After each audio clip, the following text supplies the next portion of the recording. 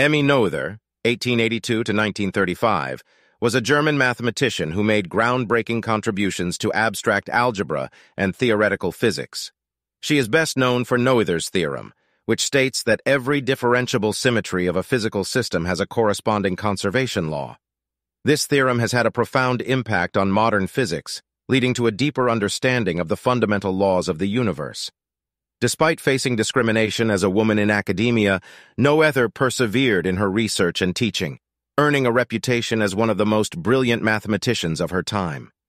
She was also deeply committed to social justice, standing up for the rights of women and minorities and opposing the rise of Nazism in Germany.